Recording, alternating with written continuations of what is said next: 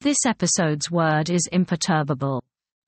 Imperturbable means that someone or something is very calm and doesn't get upset easily, even in difficult situations.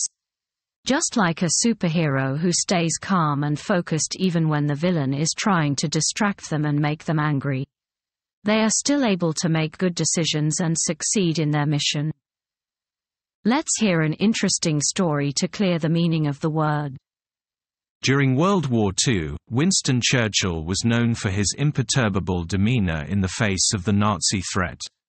He remained stoic and focused on the task at hand, even as London was bombed night after night.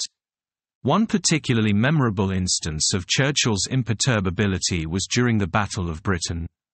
As bombs rained down on the city and Londoners fled to bomb shelters, Churchill calmly walked the streets, surveying the damage and saluting the brave citizens who refused to be defeated by the enemy.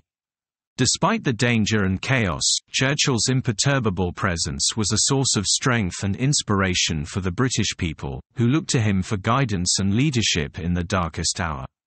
Imperturbable is an adjective that describes someone who is calm and composed, even in the face of stress or danger.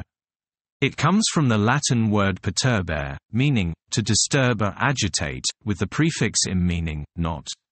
So, someone who is imperturbable is not easily disturbed or agitated. We hope you enjoyed the episode, and the meaning of word imperturbable is crystal clear. Do subscribe to our channel for more such episodes. Thank you for listening.